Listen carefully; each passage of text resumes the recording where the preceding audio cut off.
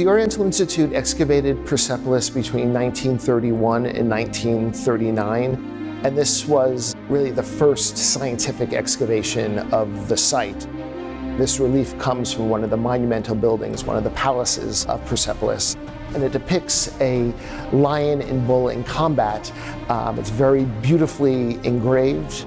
This motif is a very ancient and long tradition in the ancient Middle East. These are two noble and very powerful animals, and they reflect the power and the prestige of the empire.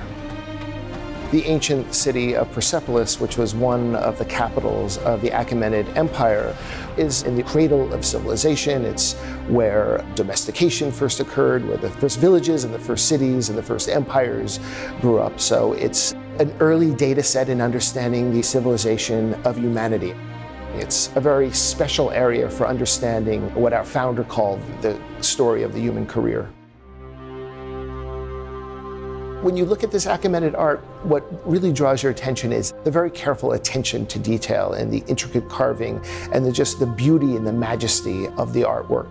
It gives you insights into the imperial ideology and how they conceived of themselves and the type of propaganda that they wanted to present as an empire.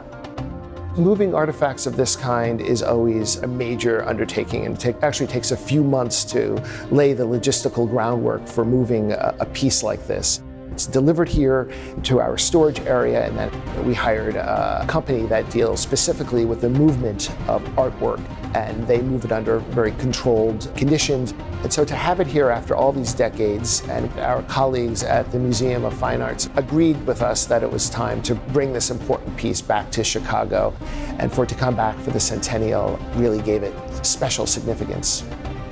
The Oriental Institute will celebrate its centennial in the 2019-2020 academic year.